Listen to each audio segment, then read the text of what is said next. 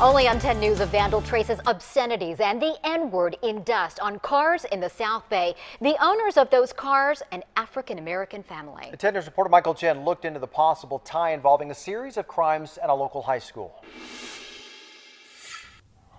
Days later, you can still see it. Reminders of a crime that continues to leave a painful impression. On Saturday morning, Navy veteran Ricky Atkins walked out of his home and saw this. I was pretty upset. His family's cars, an Acura and a BMW, parked along Glenwood Spring, caked in a chalky film. The source of the dust, these fire extinguishers left near the cars. I'm not happy.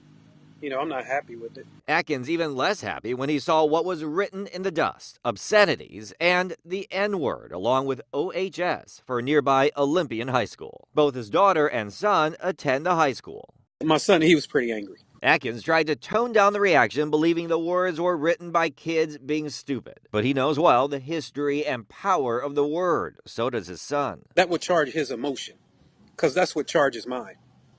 I know that I wouldn't let somebody, say that directly to my face without a reaction. The vandal did not stick around for that reaction. Not a surprise. The neighborhood is not happy at all. In March, neighbors frustrated after video shows a teen stealing a package.